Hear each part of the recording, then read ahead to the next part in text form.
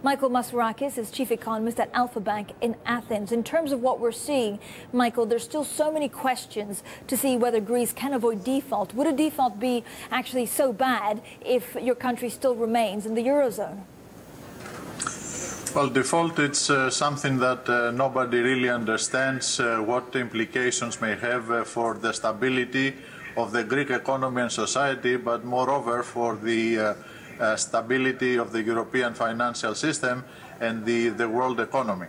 I think by defaulting, you unleash forces that you cannot control.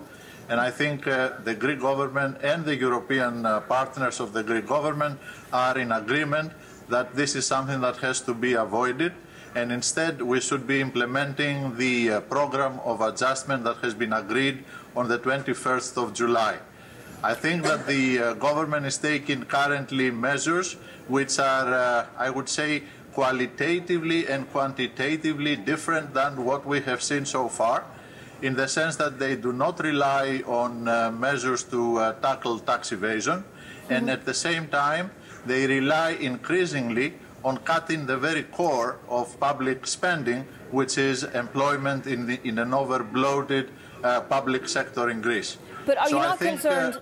Are you not concerned? You talk about this July 21st package, and we just heard from Angela Merkel this morning saying she wants to have more news from the officials of the IMF, the EU and the ECB in Greece to see whether more talks need to be done before they give the money out that was decided on July 21st. Why do we not have a resolution yet?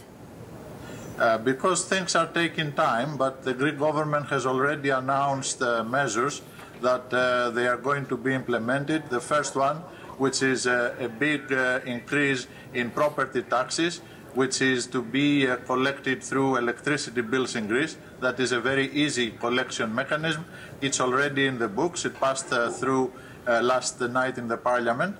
And all the other measures, I think, they are being prepared right now for eventual adoption by the Troika authorities when they come to Greece towards the end of the week.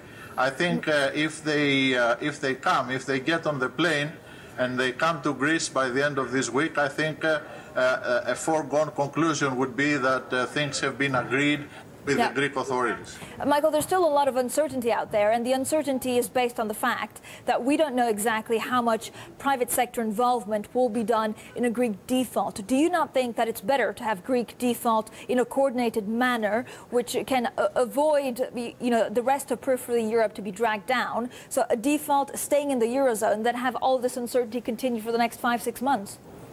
Well, I don't think there is anything, something like controlled default. I think this is it's a pipe dream that you can have a controlled type of default.